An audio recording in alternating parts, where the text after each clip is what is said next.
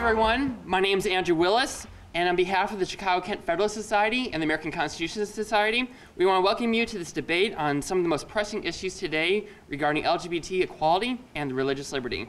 We have two excellent speakers today. Our first is Ilya Shapiro. He is a senior fellow in constitutional studies at the Cato Institute and the editor-in-chief of the Cato Supreme Court Review. Before joining Cato, he was a special advisor to the multinational force in Iraq and practiced at the firms Patton Boggs and Clearly Gottlieb. He has testified before Congress and state legislatures and has served as coordinator for the Cato's amicus brief program, which has filed over 300 Friends of the Court briefs in the Supreme Court. He has clerked for the Judge E. Grady Jolly of the U.S. Court of Appeals for the Fifth Circuit. He holds degrees from Princeton University, the London School of Economics, and received his JD from the University of Chicago Law School. Our second speaker is our own Professor Anthony Kreis.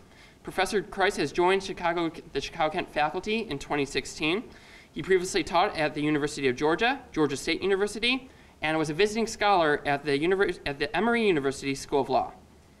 Professor Kreis' research has focused on the law's treatment of vulnerable persons, especially in respect to LGBT individuals. He is active in law reform efforts. Professor Kreis has served as a consultant on cases and legislation relating to same-sex marriage and has testified numerous times before the Georgia General Assembly.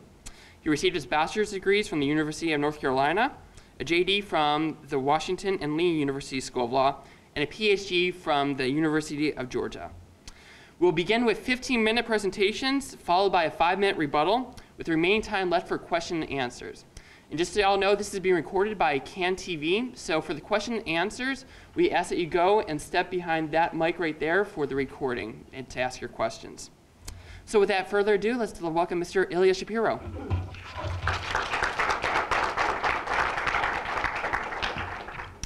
Well, thanks very much for having me. It's good to be back. It's not my first time speaking here, so I'm glad I don't wear out my welcome.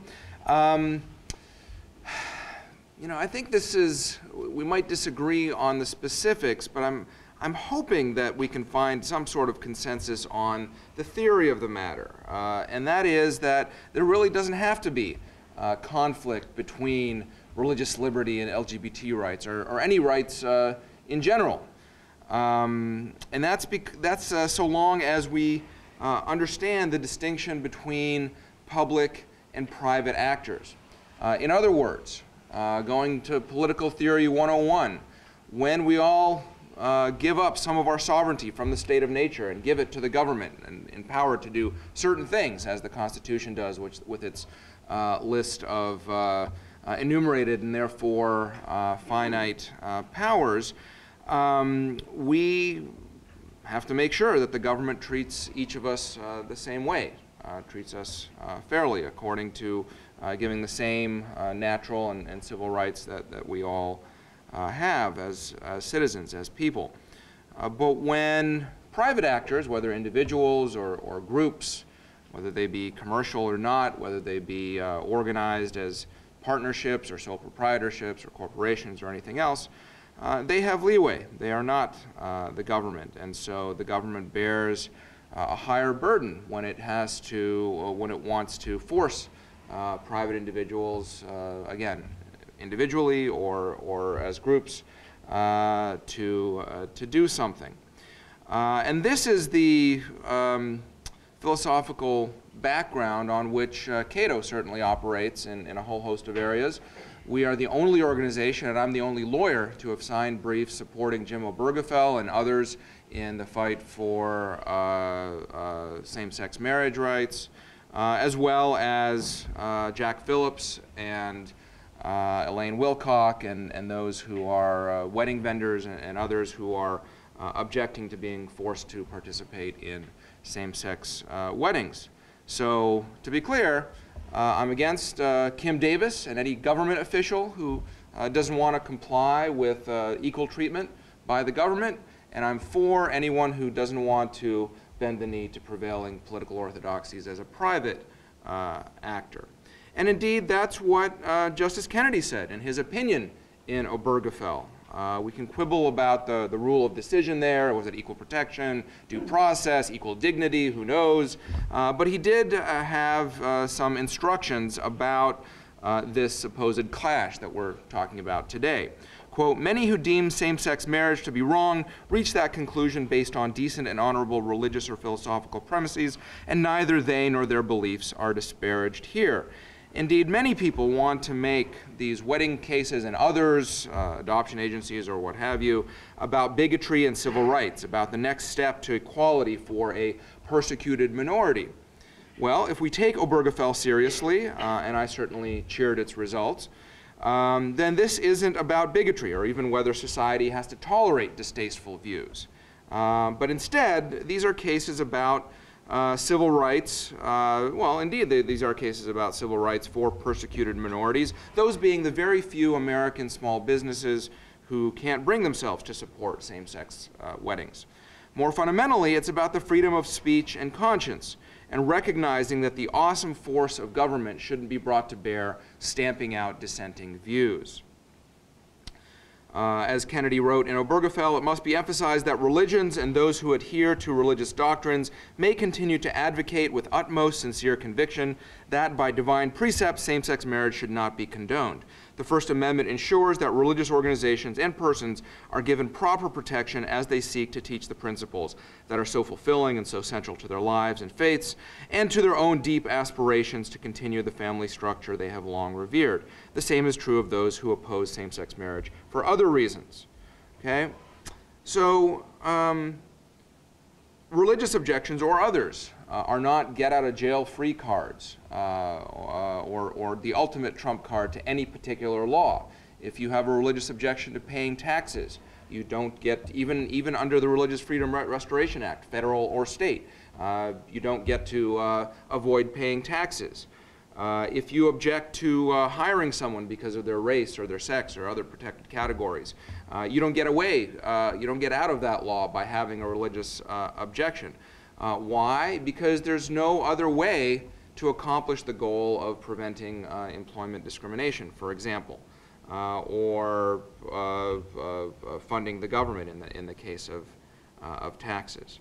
But like the system with the Religious Freedom Restoration Act that we talked about in Hobby Lobby and Little Sisters of the Poor, we can go into those. I didn't want to make this a broader debate about you know, the role of religion in the public square or what have you.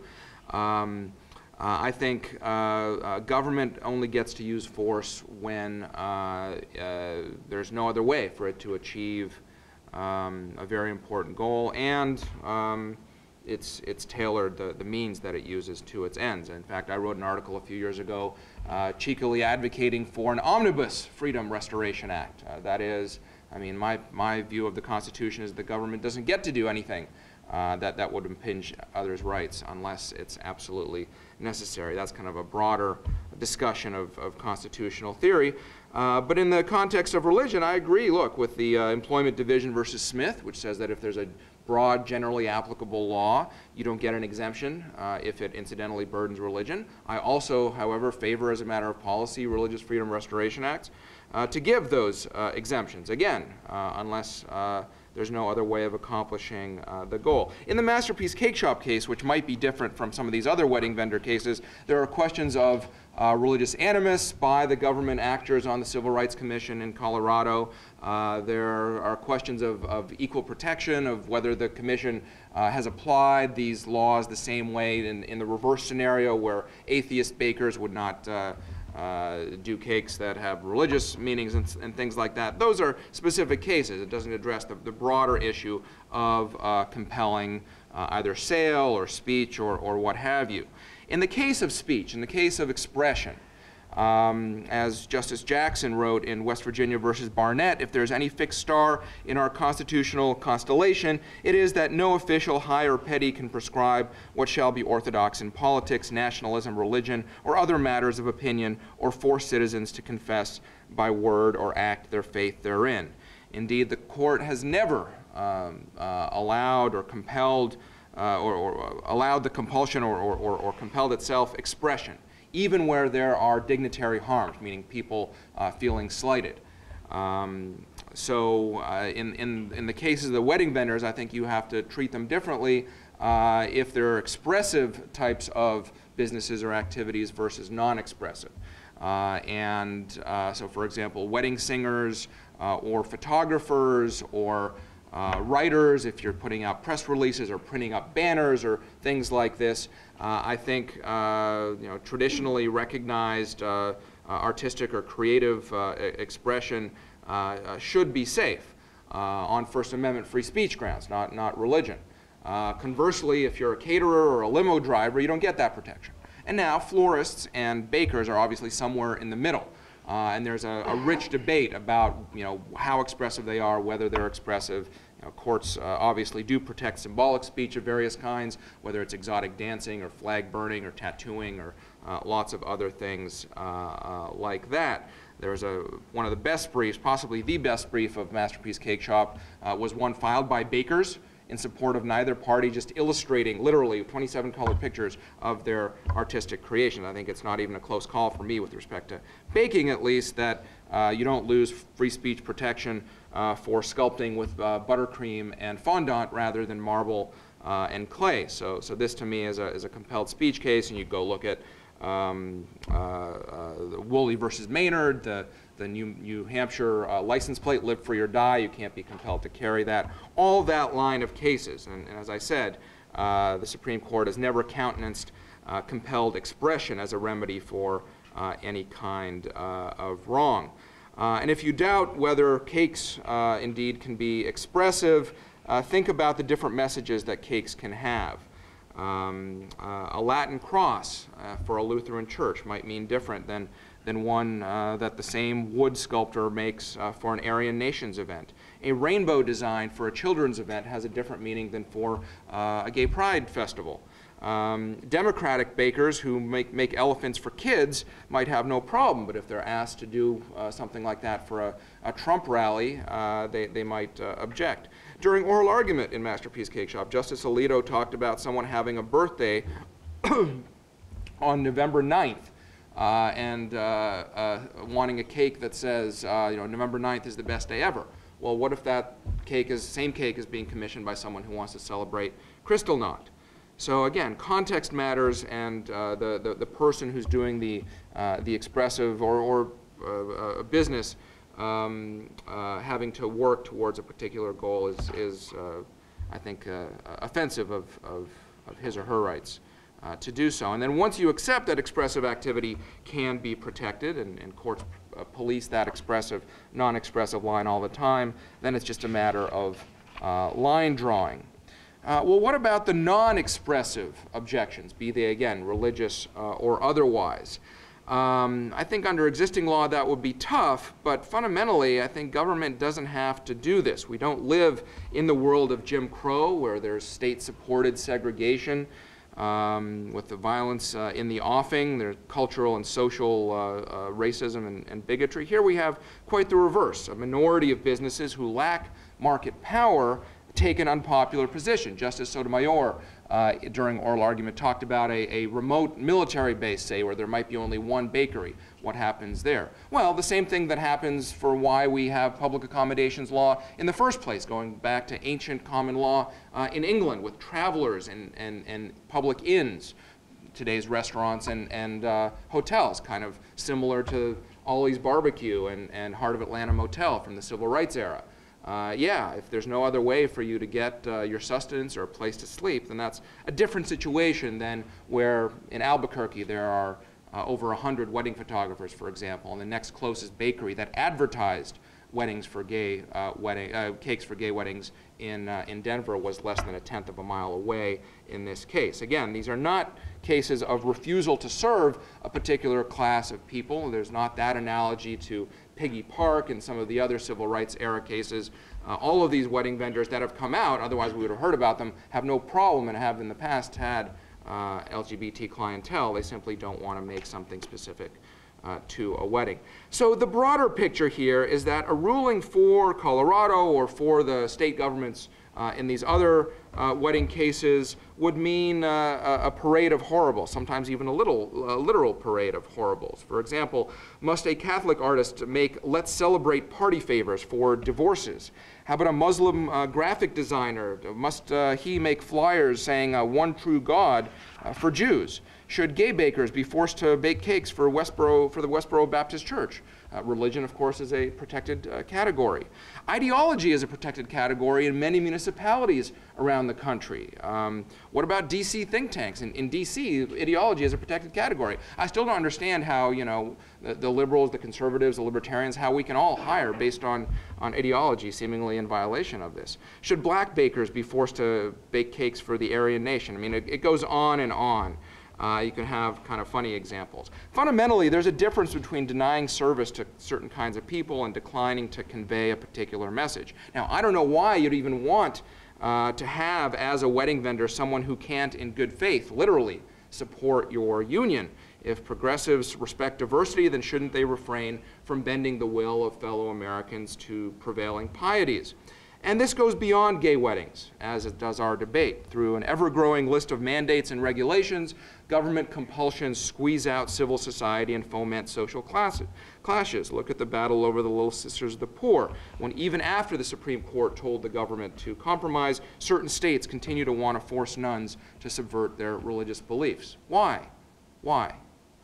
The most basic principle of a free society is that the government can't willy-nilly force people to do things that violate their beliefs. Now, some may argue that there's a conflict here between religious freedom and gay rights, and marriage equality is more important, but that's a false choice, as President Obama would have said. There's no clash of individual rights in any circumstance other than when the government itself declines to consistently recognize and protect everyone's rights. And so county clerks on the state's behalf must issue marriage licenses regardless of personal beliefs, but bakers are not government agents and so should be able to maintain freedom of conscience. We may wish that all people could agree that a decision by two people to commit to one another should be celebrated. I certainly agree with that, and that no creed would seek to deny such a union.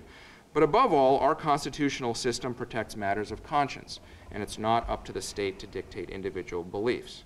Now, Justice Kennedy, I'll finish with this, Justice Kennedy could have forestalled some of this mischief by making it clear in Obergefell that ruling protects not just the right to advocate and teach religion, but also to exercise it, and that regardless, people on either side of the debate shouldn't be forced to convey messages they don't like. But he didn't. So it's left to the better angels of our pluralistic nature to respect views and lifestyles that we might not like. Thanks.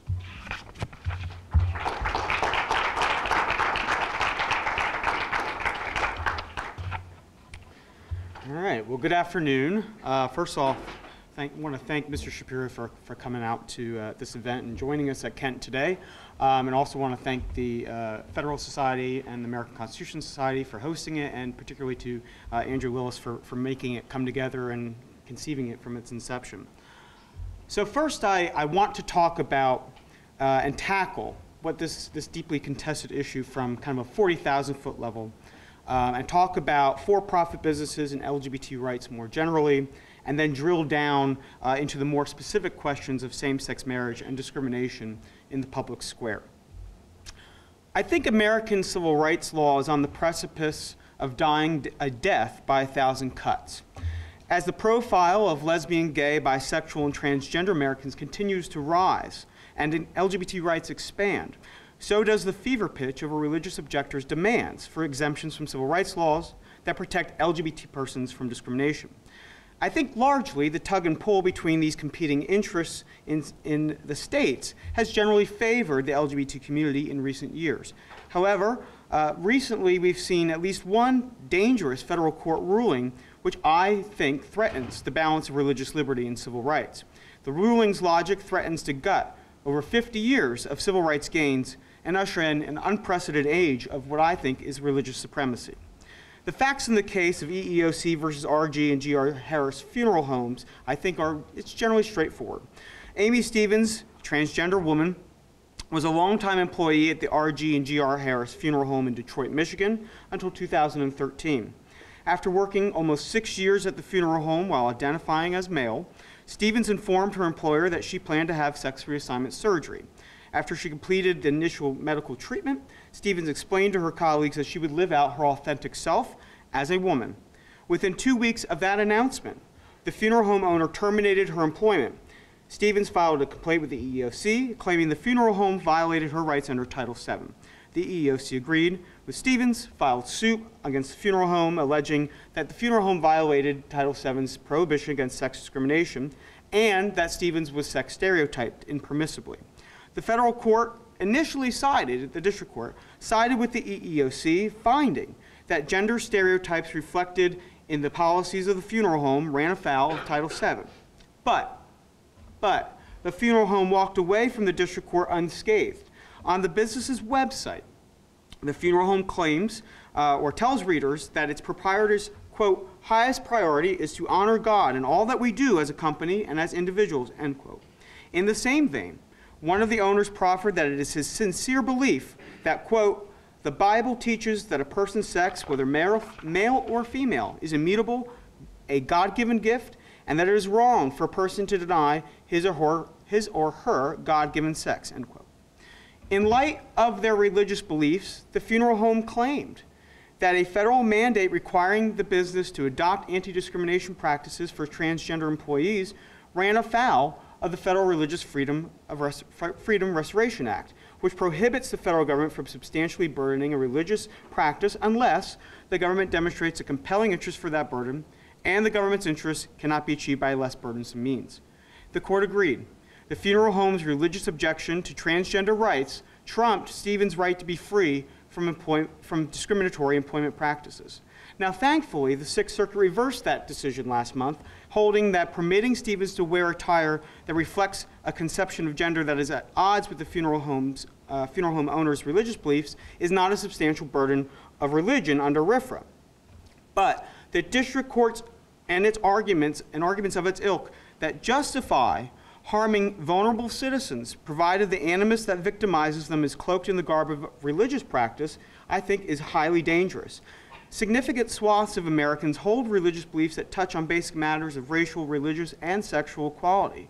And allowing individuals or businesses to escape mandates of anti-discrimination laws by citing their religious beliefs, both those that are sincere and those that are used as pretext, renders civil rights laws meaningless. Much in the debate about LGBT non-discrimination has focused on civil rights exemptions and for-profit businesses like the funeral home or Arlene's Flowers or Masterpiece Cake Shop. And I think allowing accommodations for private, for-profit businesses flies in the face of our American civil rights tradition. This nation settled well over 50 years ago whether private businesses should be subjected to non-discrimination laws despite deeply held secular or religious objections. The courts did not accept Maurice Bessinger's claim to religious freedom to deny serving African-American patrons at Piggy Park Barbecue in South Carolina, or Martin Rolston's purported liberty interest to deny services to patrons at the Heart of Atlanta Motel. Just as there is no right to refuse to sell a barbecue sandwich to a person of color from a religious objection or to a religious objection that integration is abhorrent to God's will, there is no right to deny a cake to a same-sex couple utilizing the same complicity rationale. The only way one can make a justification for treating a baker different than a proprietor of the barbecue is if you believe LGBT status is a matter of choice. It is not. Our civil rights laws are not and should not be concerned with the commodity sold, but the class of persons shut out and forced to suffer dignitary harm. For again, over 50 years now, this country has firmly held on to the belief that for-profit entities cannot discriminate against protected classes in ordinary commercial transactions, and our law should continue to reflect that. Now, of course, that is not to say that any and all religious exemptions are problematic. Indeed, exemptions can often laudably protect the rights of religious minorities, and they should. Take, for example, a case from the 1990s where members of the old Amish faith were fined in Wisconsin for failing to display bright orange triangles on their horse-drawn buggies. They objected on religious grounds. The Amish asserted that the colors were too loud and too bright, and that they could achieve the state's interest in traffic safety using lanterns and duller reflecting tape. the Wisconsin Supreme Court, using strict scrutiny under the state's constitution, ruled in the Amish's favor. At the end of the day, safety needs were satisfied and individual religious liberty preserved without detriment to any non-adherent third parties. This example illustrates a fundamental point about the nature and boundaries of religious liberty in America. Religious liberty is a shield from government, but it is not a sword to injure others. The application of federal RFRA, state RFRA, or state constitutional free exercise doctrine to allow businesses to escape their obligations under civil rights law to not discriminate in employment, housing, or services, I think gives rise to serious Establishment Clause questions as well. The Supreme Court has articulated in Establishment Clause jurisprudence that religious accommodations contravene the First Amendment when they impose significant burdens on third parties whom do not receive any benefit from the accommodation. Unlike religious institutions and their nonprofit arms, for-profit businesses enjoy no right to exercise religious beliefs at the expense of others who do not share their beliefs. In the commercial sphere, if a government accommodation burdens third parties, it effectively compels those third parties to bear the cost of practicing someone else's religion. It is useful to look to other early states that enacted same-sex marriage laws prior to Obergefell to see that legislatures have done a good job at fine-tuning some exemptions for religious objectors to equal marriage rights for same-sex couples by adopting a basic rule that separates out for-profit actors and nonprofit actors. Consistent with the demands of the First Amendment, every state in this time period provided religious liberty protections for the clergy. Yet every state went beyond the redundant protection to give substantive insulation to these nonprofit entities as well. Although the contours of the protections hammered out between 2009 and 2013 differ from jurisdiction to jurisdiction, a core of exemptions emerged. For example, 9 jurisdictions allowed a religiously affiliated group to refuse to provide services, accommodations, advantages, facilities, goods, or privileges for the solemnization or celebration of any marriage inconsistent with their religious beliefs. 9 jurisdictions shielded groups or persons from private civil suits for refusing to solemnize or celebrate a marriage. 8 jurisdictions gave express protections for covered groups from being penalized from the government for refusing to lawfully celebrate or solemnize a marriage. And 7 jurisdictions extended explicit protections to benevolent religious organizations or groups that sponsored marriage retreats or housing for married individuals. I think that's all well and good. However, what states by and large have refused to do, and what we both agree on, is that clerks should not be permitted to opt out from license requirements. Whether it's Kim Davis in Kentucky or Linda Summers in Indiana, there's been a lot of focus in the last few years on these clerks. The term of clerk's employment is to merely process license applications. It is no more, in my view, than data entry and issuing directions. Clerks aren't asked to offer warm congratulations or bless a marriage or endorse any couple's relationships who walk through the door. They continue to be free to practice their faith and hold on to a belief that marriage is only between a man and a woman. They are not forced to choose between their personal religious convictions or employment with the government. But 3 states expressly allow religiously affiliated adoption or foster care agencies to place children only with heterosexual married couples so long as they've received no government funding. But that's a very different rule than what we've seen in the new way of legislation, which would permit taxpayer-funded adoption and foster care agencies to discriminate against prospective adoptive or foster care parents if those agencies have a religious objection to placing those children in their care. Now, I think this is particularly targeted towards LGBT people, but of course it could go beyond that. Whether those people have been divorced, whether they practice a particular religion, or anything that conflicts with the agency's religious beliefs. Laws that create carve-outs for religious adoption agencies run contrary to the most fundamental principle in family law, that the best interests of children must yield to all other considerations. When the state removes children from their families because of abuse or neglect, the primary consideration for placing children with foster or adoptive families and providing services to those children must be the child's needs and interests. Although these bills would give agencies permission to deny service to all sorts of children and families, they are certainly there to target LGBT people and LGBT families. And as the Supreme Court noted in Obergefell, many same-sex couples raise children in loving and nurturing homes, hundreds of thousands in fact, and social science overwhelmingly concludes that children raised by same-sex couples fare just as well as their peers who are raised by heterosexual parents. At the end of the day, private religious views should not be situated on the same planes as vulnerable children's needs. Adoption agency exemptions, I think, also have equal protection deficiencies. Again, because they target LGBT people, but also because they signal out LGBT parents and LGBT youth as being worthy of being discriminated against. And the law should not target people in this way. The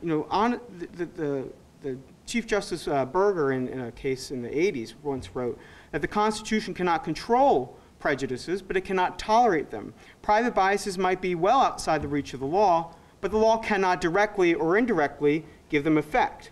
And I think that's true here, as it was in a case of racial discrimination in that case. Laws of these kinds would have the practical effect of breathing life into private biases, with state-supported institutions charged with protecting the welfare of children. Organizations that accept public money have a duty to serve all taxpayers, and I think this basic anti-discrimination principle ensures that services are freely available in the market and protect individuals from both humiliation and dignitary harm. While individuals are free to believe and speak consistent with the dictates of their religious faith, when actions, even religiously inspired, conflict with other constitutionally protected rights, the anti-discrimination principle must prevail. While attempting to appear as one, adoption agency exemption laws and many other exemption laws like it are not actually religious accommodation law. Rather, they constitute a blunt instrument which would shift the mission of child welfare-related social services from what should be paramount, the best interests of children, towards the interests of agencies hired by the state to care for them, and it should be rejected. At the end of the day, while there are some valid reasons to insulate nonprofit actors from liability under civil rights laws, there is no merit in permitting for-profit business owners the right to deny service to a class of persons or those accepting government funds to wall off access to subsidized programs. One can only imagine the swift response that will follow if courts and legislatures open up opportunities for for-profit actors, for-profit religious objectors to civil rights laws. Businesses may suddenly undergo conversions like the Apostle Paul on the road to Damascus, discovering religious beliefs that they never had before, and posting signs as a consequence of who they will and who they will not serve. I think that is a vision of our society that we've already rejected, and it's one we cannot embrace today. Thank you.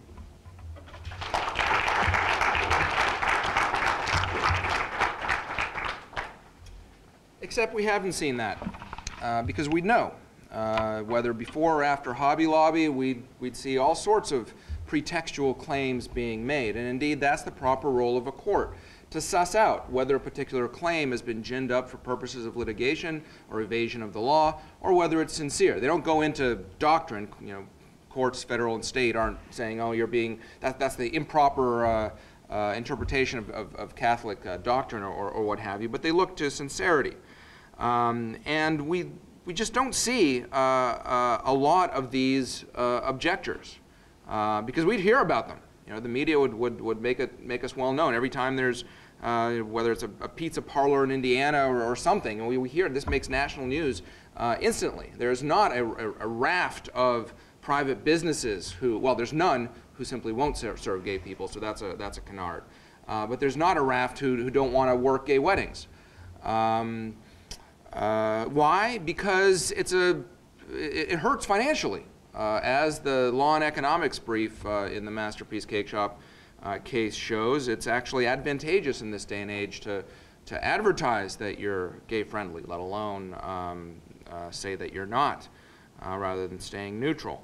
And so the question returns to, are we willing to allow play in the joints, or are we going to force everyone to bend the knee to prevailing orthodoxy? When government funds are involved, it's a different question. And so, I'm probably not as up on the adoption literature as Professor Kreis, but yeah, government funds can have strings attached. At the same time, if the government will only allow adoption agencies that will place without regard to X, Y, and Z, then that's a problem. But if it's government funding that's involved, then, in effect, whatever actor is involved becomes an agent of the government. And remember my distinction between public and private action. So all of these things are not like the Jim Crow era, not like Piggy Park, not like denial of service. Jack Phillips said you could buy whatever cupcakes, birthday cakes. I'll make you a birthday cake. It's not just even the stuff that's already on the shelf. But I won't make you a Halloween cake or a bachelor party cake or a divorce cake or a gay wedding cake. So it has nothing to do with the people being gay themselves. For that matter, if I, who support Obergefell, wanted to get a cake celebrating the decision in that case, he wouldn't make it for me. I'm surprised that the hardest case, really, or hypothetical that comes out of this whole discussion hasn't been raised by Professor Christ, so I'll raise it myself. That's interracial marriage. What if this wedding vendor or other service provider, forget about for a wedding, let's say an interracial couple comes in and doesn't want to serve them? That's probably the most difficult situation, because I said that I would allow him to deny if he's a Catholic, an evangelical Protestant, or if he's a Muslim, a Jew, or what have you, all of those scenarios. And the answer there is, first of all, I'm not aware of too many religions that are against interracial marriage, certainly not anymore. And secondly, in our history, in our country, objections to interracial relationships are intimately tied with, I would say inextricably tied to, ideas of racial superiority and supremacy and things like that. And so, given the historical context, race is different in that account. But anyway, that's about the hardest case that you can bring. And so, as I said, I wouldn't use force unless absolutely necessary. And when you can get service down the block, I would allow for playing the joints.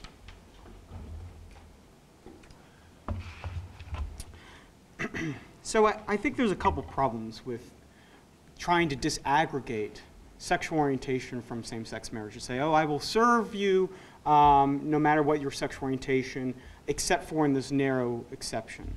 The courts have never said that there's a status conduct distinction between sexual orientation and same-sex conduct. And that was true in the CLS versus Martinez case, and that's been true throughout the Supreme Court's gay rights jurisprudence. And I think it would make little sense to say that we can disaggregate the two here. I think same-sex marriage discrimination is sexual orientation discrimination, and that's all I can. That's that. But I also think that there is something here about the interracial marriage case. I think that we have to understand where anti-gay animus or anti-LGBT animus more broadly comes from. It is a product of sexism. The fact of the matter is I could do this all day, and some of you will unfortunately have to watch me give this lecture later. But there is a long history of anti-gay animus developing as a result of kind of this toxic masculinity, that if you are gay, you are somehow equivalent to a woman, and therefore there's something wrong with you. And I think that if we say that interracial marriage is somehow different, or racism and race discrimination is somehow different, then we're saying that sex discrimination generally is somehow different and a lesser evil that the government will have one hand behind its back trying to combat. And I can't imagine that being the right answer. And the final thing I'll note is this. We often hear these examples of, well, what if the gay baker has been asked to produce a cake or create a cake for the Westboro Baptist Church, or the Klansmen asking the African American baker to create some kind of or I guess pro-Klan cake.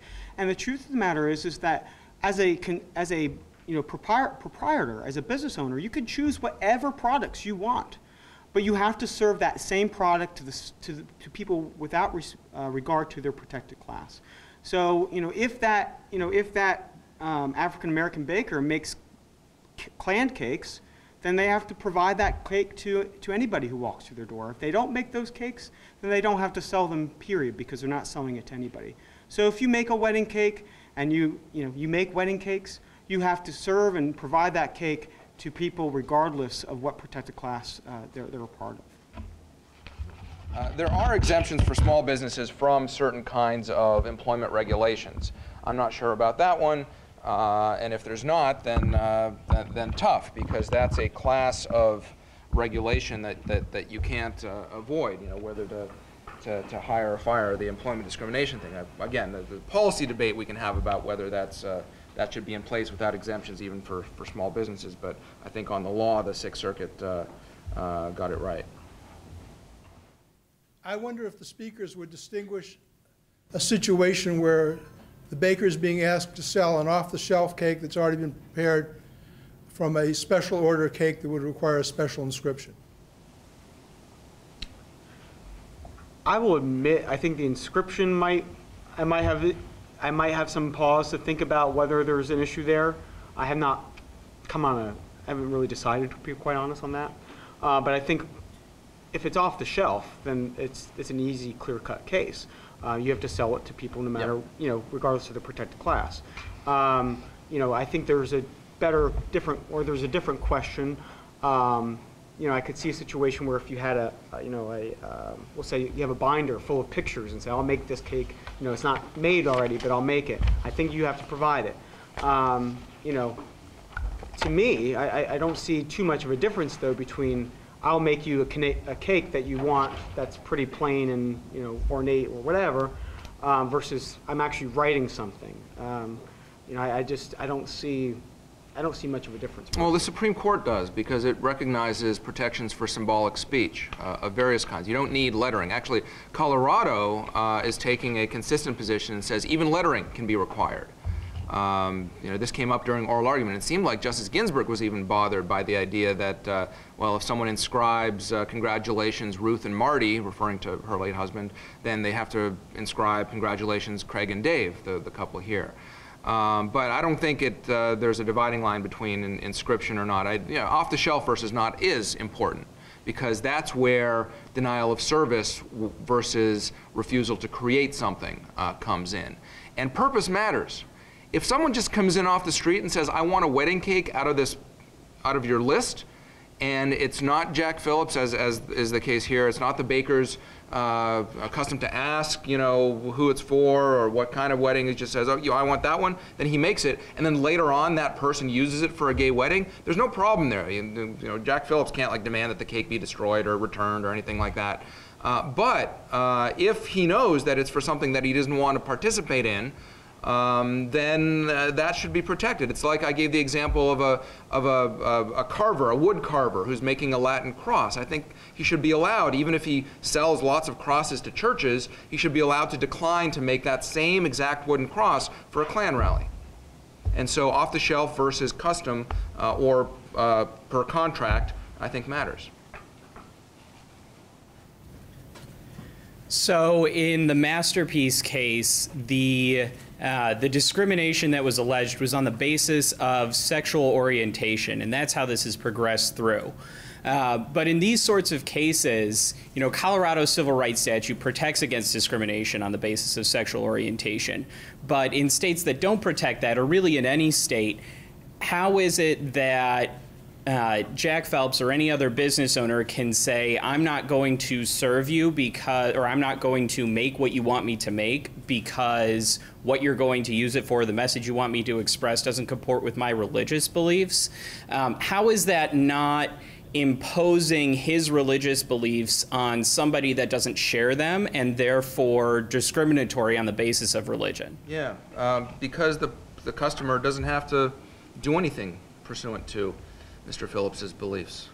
He's just not getting the custom product that he wants, as long as it's expressive. As I said, it doesn't matter whether it's a religious belief. It doesn't really have to give a reason. In fact, if inexpressive activities is what I'm arguing. If it's not expressive, then the law works differently. And I thought you were going somewhere else with your question, because yeah, a lot of states don't protect sexual orientation. In which case, some courts are trying to fit in sexual orientation into sex discrimination. I don't think that's right. I think you need a new law to protect sexual orientation if you can do that, which is a separate discussion. But for example, even though I think the Sixth Circuit was right, in the funeral home case, I think the Seventh Circuit was wrong in the Zarda case in reading the 1962 or 72 statute to include orientation into sex discrimination. But getting back to your larger point, Jack Phillips isn't imposing isn't telling someone to do something pursuant to his religion or preventing them from doing something pursuant to his religion. He is just practicing his craft and declining to act in certain ways. I think he has strong protections under the law, under free speech. In non-expressive businesses, as I said, there's lesser protections, but there should be, in my view. So my issue with this is, well, where do we draw the line? Because I can claim that pretty much anything I make is expressive. Now, you know, many of you are familiar with Wiener Circle hot dogs, right? They have signs all the time about, you know, these political beliefs and moral beliefs that they hold. Can they make an expressive hot dog? I mean, I love to bake. You know, is my coconut cream pie expressive? Or is it just wedding cakes? If it's just wedding cakes, then why is it just wedding cakes? And I suspect that I think it was the DOJ's brief, basically said, well, wedding cakes are very different. You know, I have a problem with where we draw the line. I think anyone can try to make anything expressive as they want. Now, of course, the courts, I think, are generally equipped to handle these situations and parse out those objections and those refusals of service which are legitimate and sincere and those are not. But the damage has already been done at that point. So I think that this line drawing is almost impossible to do. Courts draw lines all the time. The standard here would be something like, is this a traditional form of expression that's been recognized? Is there symbolic meaning in context of the product, or is it merely functional? Like, is it primarily expressive, symbolic, or is it just for eating? I'm sure your coconut cream pies are great, but I don't know of any holiday that is celebrated specifically with coconut cream pies, whereas a wedding cake, whatever form, is fraught with meaning and very expensive, not simply because it's the most delicious cake imaginable and just a delicate, you know, and so that's why this would work different. Even if you think that you're Subway, right, you're all sandwich artists there, I mean, that's kind of commercial puffery, if you will, rather than, you know, this sub has some kind of symbolic meaning. Unless, I don't know, you know, it's not, but imagine if every opening day, which we just had last week, right, it was traditional to have a Wiener Circle hot dog or something like that, and then that was, you know, symbolic of an opening day party, or maybe, but it would have to be something like that. And again, courts draw lines all the time, the expressive, non-expressive, symbolic, non-symbolic, or religious pretext or not. There are lots of people who try to invoke RFRA to get out a drug conviction saying they're part of the Church of Marijuana or something. And, you know, courts suss that out. But yeah, there are line drawing issues, of course. For the record, my pies are very expressive. I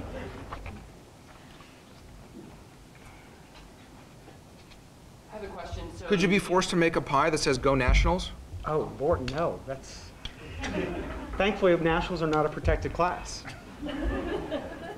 So you use the term a lot, civil rights, and my always understanding is that that's the government infringing on your rights, but we're talking about private businesses and private individuals. Is it possible for a private business to infringe on civil rights?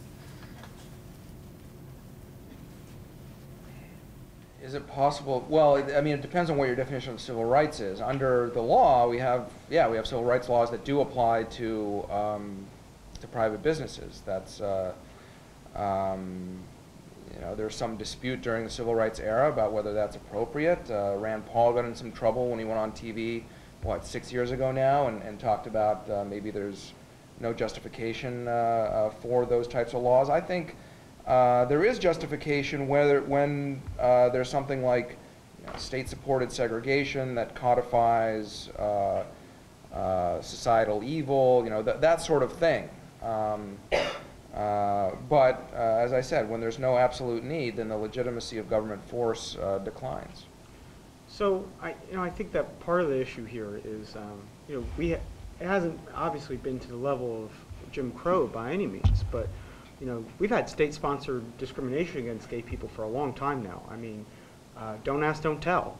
You know, state same-sex marriage bans, where the federal government and state government, you know, or Defense of Marriage Act, codified anti-gay animus into law and projected a message to society that gay people were worthy targets of discrimination. And I think we're still combating some of that, the elements of that. And I think that these civil rights laws are there to help eradicate that. And I think that that's probably one of our, I would assume, bigger, more fundamental disagreements is what it should be the purpose and nature of, or I should say, why should we have civil rights laws and when should we have them? I'm perfectly fine with them, being there to combat dignitary harm, and I think that that should be sufficient. But of course, I recognize that there's a lot of differences in opinion there, and that could probably be a whole debate in and of itself. Okay, so my question is, along this argument of making cakes being a form of expression, the line seems to me to be that a cake that someone requests for their wedding, any expression that comes out of that cake is per the specifications of the customer. So they put together, let's say hypothetically, a 4-tier cake to celebrate the 4 years that they've been together, with rainbow frosting to celebrate the fact that they're 2 gay men, and 2 men on top to celebrate the fact that they're 2 gay men. Those specifications, and arguably the only expression that comes from that cake, is per the customer's request. So a baker putting together the pieces pursuant to what someone else requests doesn't have any expression from the baker himself. So I'm just curious what you think of that and whether or not you think it's important. Well, it goes to the freedom of conscience, and when a baker's not an auto mechanic, it's not just assembling various parts together. It's using his skills. It's almost a Lockean conception of mixing his labors with the ingredients to produce this work. I mean, it might be different if there was just some kit, like I have a 2-year-old now, and we have lots of these puzzles and simple toys to snap together and stuff like that. It was something like, here's the kit, put it together.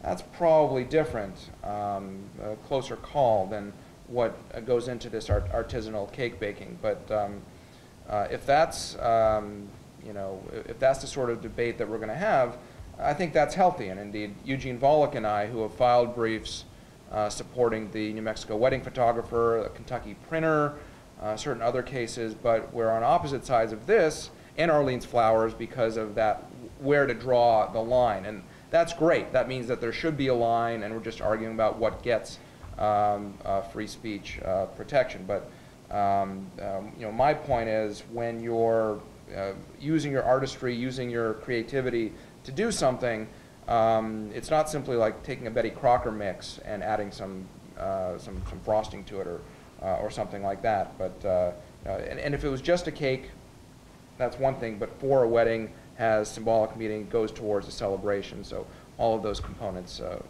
work in. I think the complicity arguments trouble me, because I have to ask, and I have to wonder, why is it that these handful of bakers and florists and other vendors, why is it that they're so concerned with same-sex couples, not concerned about whether these people have been dating long enough, whether they're divorcees, whether they've been in religious counseling for their marriage, whether they're proper, a good fit for one another. It just seems to be uniquely targeted towards same-sex couples, and that gives me some great concern. I would agree with you that I think that when someone sees a wedding cake at a wedding, no one's saying, "Oh wow, that baker had this really, what a great design. This reflects the baker's interests and the baker's wants, and not the bride," which I think we all know is nonsense, right? The bride, if there is a bride, will control the decision on that, right? To me, that's the essence of the cake. It's reflecting the styles, the taste, the interests, the personality of the couple, and not the baker. Well, The same can be said about the wood carver making the cross for the Aryan Nation rally. You're commissioning something. For us, we understand it's not you. You can even have a disclaimer there saying, "I object to what this is being used for." We'll put it up. We'll make it clear that it's not you, but you're skilled, so we want to use you. Well, but we also don't protect the Aryan Nation as a protected class. It's a religion. Or Westboro Baptist Church. Well, I mean, pick something like that. I mean, we can fight about whether they're a legitimate religion all day too, but we don't. They're not. No one would say, yes, the Klan is a legitimate religious organization that can make a claim. Well, there. the Westboro Baptist Church. Well, but the same principle applies. I mean, I think if you're willing to create a cake that says, God hates X, Y, Z, then you can, I mean, that also Well, that involves depends script. how, that depends how you define that. Like I said, Mr. Phillips won't make a cake for a gay wedding regardless of who orders it. Or a cake's, you know, it's not the customer per se, it's the cake. He doesn't want to make the cake. Professor, I had a question about your point about dignitary harm. So I believe your argument was not that the gay couple couldn't get a cake, and that was the problem, because clearly they can get a cake elsewhere, but it was the fact that they were asking a craftsman to do something for them, and his refusal was dignitary harm.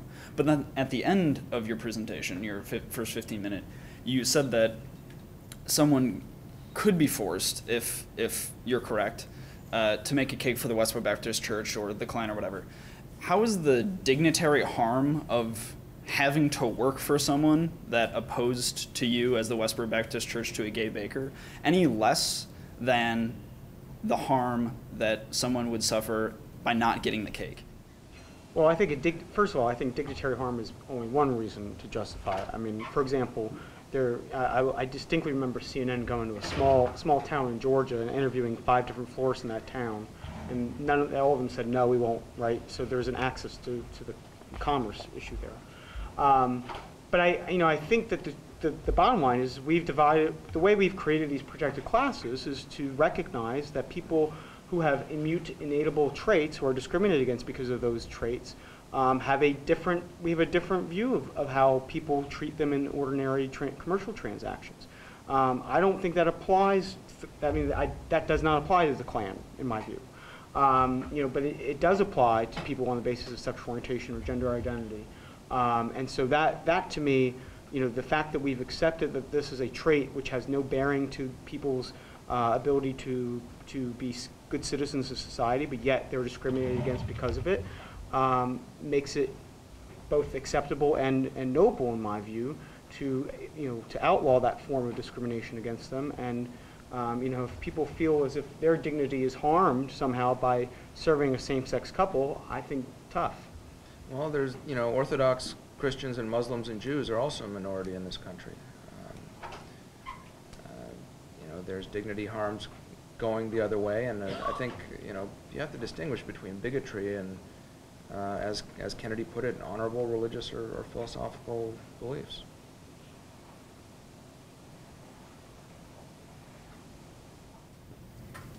So my question is actually stepping back from specifically cakes, looking at more broader Title VII. It's my understanding that Title VII protects religion and sex, but not sexual orientation. And so my question is, do you think it should? And how big of a difference do you think that would make? And if you think it should, how we get to a place where it does? This is probably the biggest disagreement we'll have all day, I think. I think that sexual orientation discrimination is a form of sex discrimination and is already unlawful under Title VII, as the Seventh Circuit has recognized in Hively, and the Second Circuit has now recognized in Zarda. And so I think that it absolutely is already covered. If the Supreme Court ultimately decides that I'm wrong, then I think that two things should happen. One, Congress should absolutely amend the Title VII to expressly protect against sexual orientation discrimination and gender identity discrimination. And two, we cannot have any, whatever religious carve-outs are already in place in Title VII for sex discrimination should exist equally with whatever comes into play for sexual orientation and gender identity discrimination. We shouldn't have some extra carve-outs that, that only apply to LGBT people that don't apply, on the basis of sex.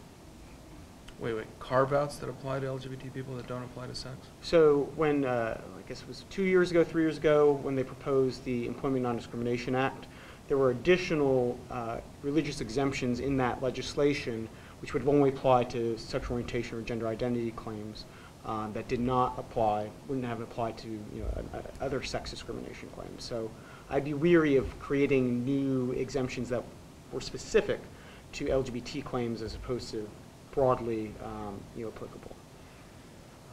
I'm wary of giving more business to trial lawyers. No offense to many of you who might go into plaintiff side work, but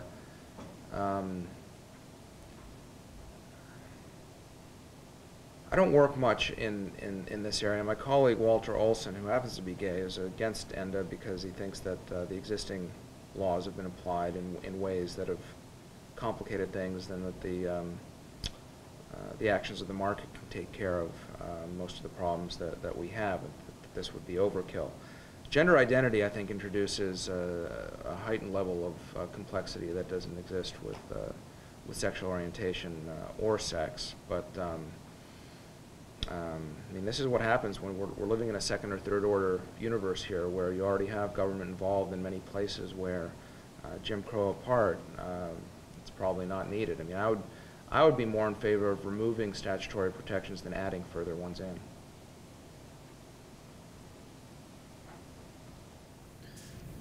I have a question about the standards. For if a person comes up and complains about something being like a violation of their individual religious belief, how can we let courts determine what is a sincere religious belief while maintaining the Establishment Clause and not having like government tribunals that decide what is a true, sincere religious belief?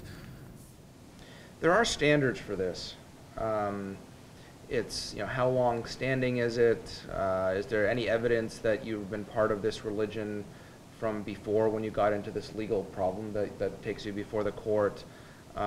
Is there any, documented, there's standards of evidence to the same way that courts try to look at sincerity in other, non-religious claims. Is there some pretextual reason that you're conjuring up for doing whatever it is, or are you being sincere? But yeah, they certainly don't, even if there have been plenty of cases where someone pretty facially, they try to have like a bishop testify that, nope, that's not Catholic teaching, I don't know what this guy's saying, but as long as he's being sincere and it's part of a long-held kind of, belief system, you don't have to, the courts won't hold you to some sort of, what the correct orthodoxy of whatever religion it might be. Yeah, I mean, I'm always skeptical of courts getting. I'm skeptical of courts to the extent that they can adequately and fairly always do this the right way, particularly when the religious practices are perhaps not what we're used to, right? And so I'm always nervous that courts aren't culturally competent enough to remove themselves and say, well, I'm not used to this. This is this is a little off to me, and therefore it can't be a legitimate religious practice. Versus if it's something from religious belief or religious faith that we're all accustomed to as a society, and say, oh well, yeah, well of course. So I think my fear is always that courts are maybe a little too dismissive at times of what constitutes a legitimate religious practice. Thank you so much for coming. Let's thank our speakers one more time.